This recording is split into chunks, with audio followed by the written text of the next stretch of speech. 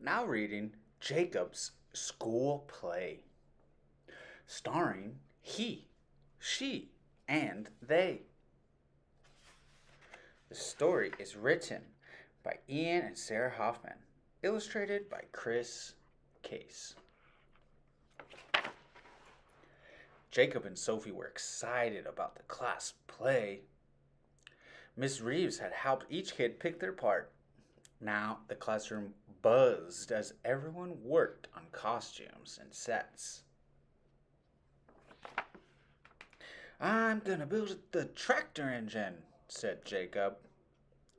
"And I'll get the wagon ready," said Sophie.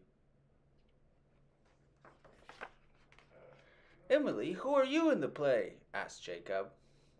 "She's the cow," interrupted Noah. "See her tail?" Jacob looked at Noah. "You're the sheep, right?" "The ram!" yelled Noah. "Isn't a ram just a sheep?" asked Jacob. "A ram's a boy sheep," said Emily. "See his horns?" Across the table, Ari painted big blue swirls. "Who are you in the play?" asked Jacob. "Water," said Ari. "Which water?" asked Jacob. "Are you the cloud, the rain, or the pond?" "Yes," Ari nodded. "I'm the water." Jacob frowned. "Miss Reeves, why does Ari get to play 3 parts?" "They don't have 3, just one, the water," said Miss Reeves. Jacob looked at Sophie. She shrugged. Noah tested the glue, strapped on his horns, and ran head first into Ari. "Stop it!" shouted Ari. "What happened?" asked Miss Reeves. "He butted him," said Jacob. "I'm not him," said Ari. "I'm they." "Ari, you're just one kid," said Noah. "They means 2 kids," said Jacob. "They can mean 1 kid," said Ari. Jacob dipped his brush in a tub of green paint and thought. Ari was water. The water in the play was 3 things. Was that why Ari was they instead of he or she? "Ari, are you a boy or a girl?" asked Jacob. "There's more than just boy and girl," said Ari. Jacob switched to black paint as he worked on the tractor wheels. "You could be a boy or a girl and still wear whatever you want. I do. Sophie does." "So do I," nodded Ari, adding ribbons to their cardboard cloud. Jacob painted and thought some more. Miss Reeves sat down next to Jacob.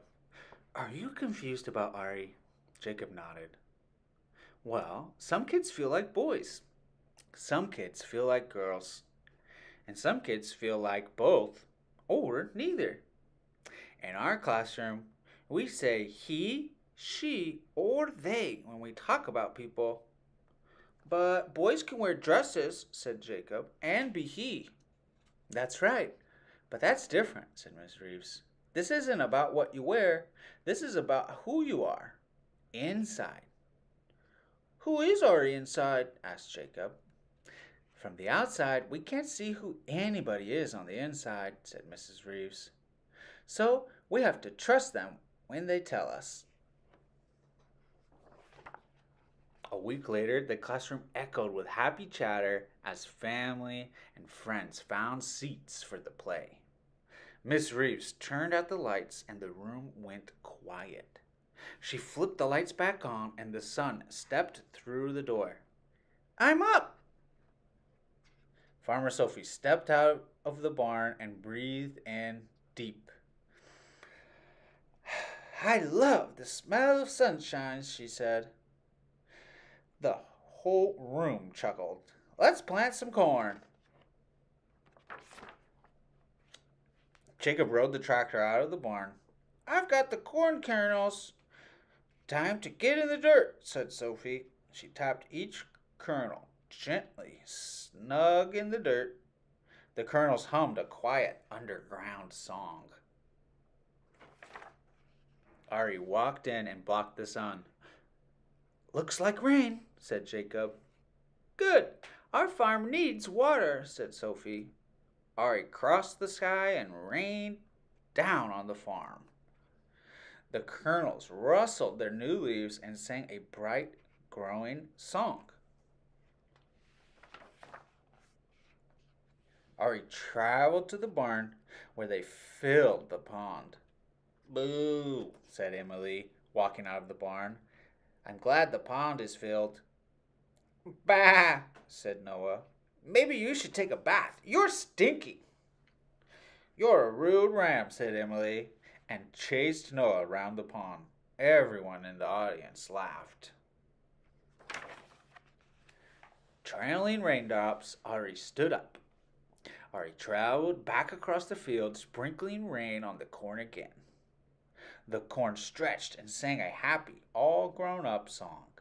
"Ready to harvest," said Sophie. Jacob stood on stage and I looked at his classmates. They looked so different wearing their costumes, playing their parts, but he still knew who they were. Suddenly, Jacob realized that everyone was looking at him. It was his turn to speak, but he couldn't remember his line. So he said what he was thinking. "Our class is just like a farm.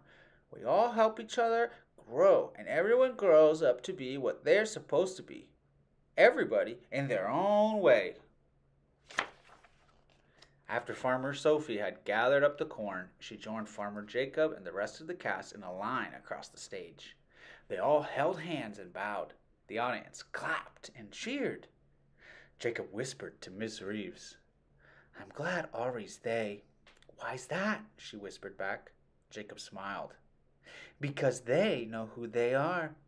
Applause filled the room, and the kids bowed again. He, she, and they. And that is the end of our story. Jacob's School Play, starring he, she, and they.